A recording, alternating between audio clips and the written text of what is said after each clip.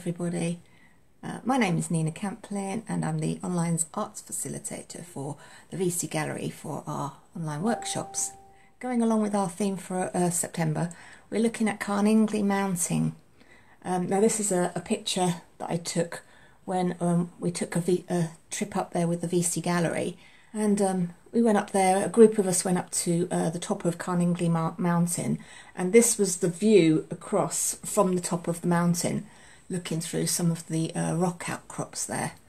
I just want to say that a few things about this mountain. It's got a lot of myths and legends and history about the whole thing. First of all, the name of it is translates as Angel Rock Mountain or the Mount of Angels. And it's said that if you spend a night on Carningli Mountain, you either become a poet or you go mad. So it's worth a try, I think. It's one of the largest hill forts in West Wales, dating back to the Iron Age. The lower slopes are covered in traces of Bronze Age settlements, and there is evidence of about 25 hut circles and several enclosures as well. So it's obviously been inhabited many times throughout history.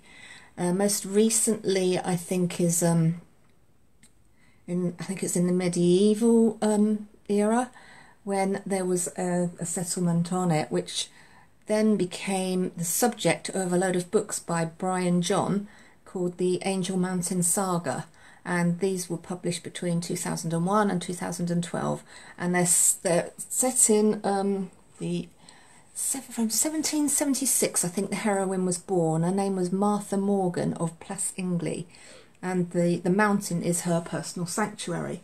Anyway, today what I'm going to do is I'm going to try and do a representation of this scene, this view across from the mountain. It was quite a hazy day. I mean, I have manipulated this a little bit in Photoshop, so I've brought the contrast up, but I wanted to make it look kind of mystical. And what I've done to start with is I had this this wrapping paper, which you probably can't see very well on the camera, but it's almost got like a holographic effect to it. If I move it and I bring it closer to the camera, you might be able to see it's got a kind of pearlescent sheen to it, which changes colour with the light. So I've put a bit of that down, which I want to use for the background. If you want to have a similar effect, you could use a pearlescent paint, or you could use a silver paper. You could probably put even a tin foil or something like that down, just so that you can get a kind of reflection, some sparkle in it. So I'm going to start today by putting in the background. So what I've done, where I glued this down, I glued this down yesterday so it would be dry enough for me to work on, and then I've torn around the edges and sanded them down, because I don't really want to get too much of an edge around the side of the paper, but I would like to have little bits of this kind of showing through the paint. So I'm going to start with the sky first of all, and I want the light coming in from behind this rock, so I'm going to have it quite light on this side.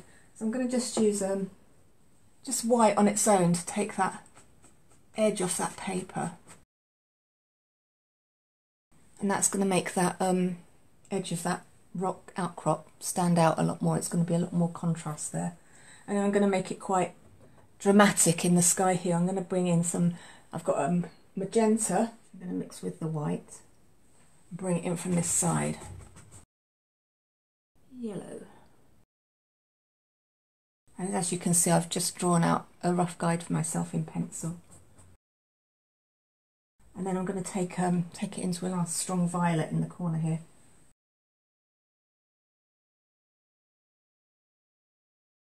Now, because I want to try and get some of that paper going through this, I'm going to just clean my brush, and I'm just going to run water across this so that I can strip back the paint a bit.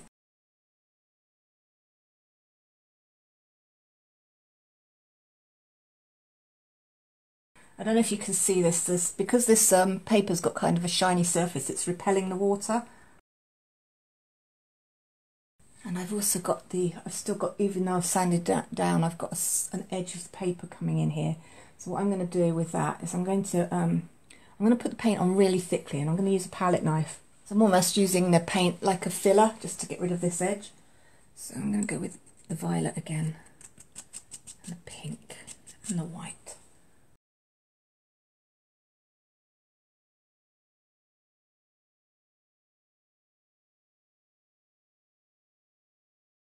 That's my sky, and I'm going to go in here for the distant mountains, very distant mountains, because they look quite flat from here. And I'm going to go in again with the same colours, the magenta, white and violet. And I'm just going to carry on using the palette knife.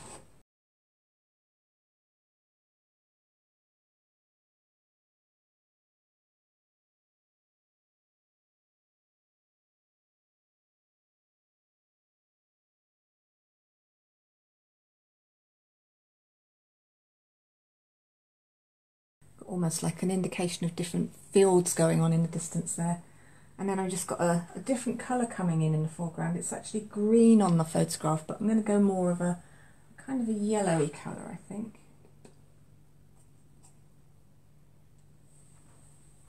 Just on this is flatter land in the valley. Just picking up a bit of the violet as well. It's kind of muted it a little bit more.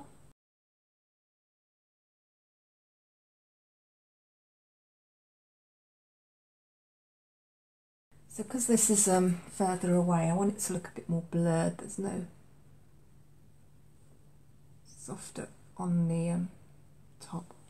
So there we go, it kind of disappears into the sky there. Now what I want to do with these rocks, what I've done is I've cut a kind of a stencil out for a guide. So this is what from a printout of the photograph, and I'm going to put the rocks in using this as a guide for the edge of it. I'm using this is just burnt umber on my brush now.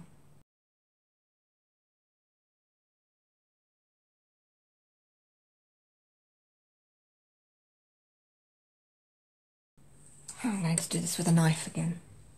So I want to make it quite dark.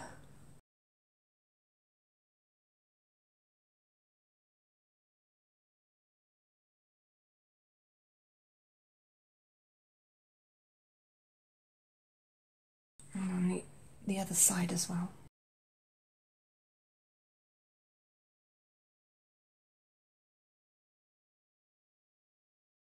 I'm just picking up any dark paints that I've got on my palette now. So I've got red in here, I've got blue, brown, burnt sienna, violet.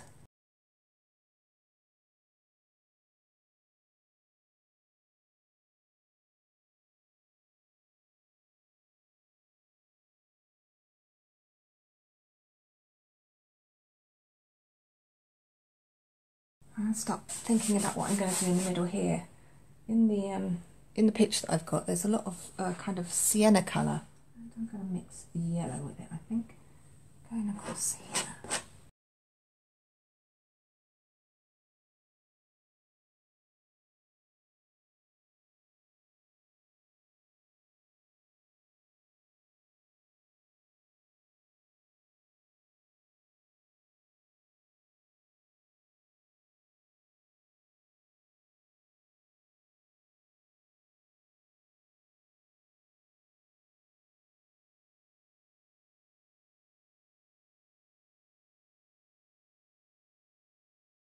I'm going to leave these little bits of white coming through. I quite like these little sparkles.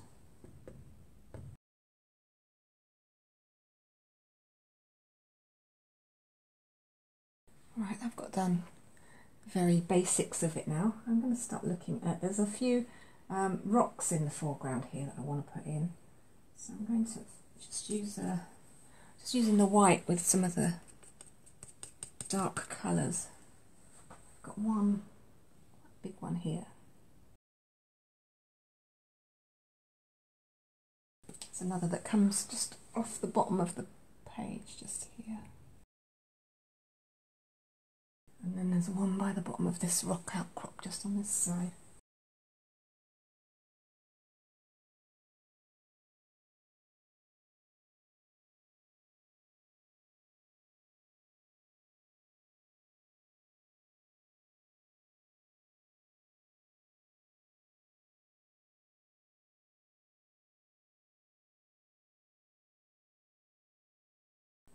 on this rock outcrop on this one. On this side it's got a little piece of foliage growing out of it. I'm just going to see if I can get that in with the edge of the knife. Just tiny coming up from here.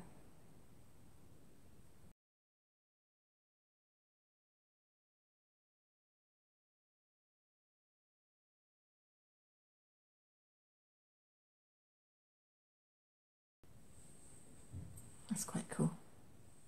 And I think I might leave it at that.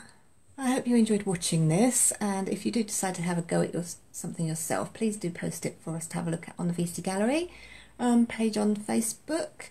And next week we're looking at St. Non's. So I hope to see you all again next week, and I look forward to seeing your work. Bye!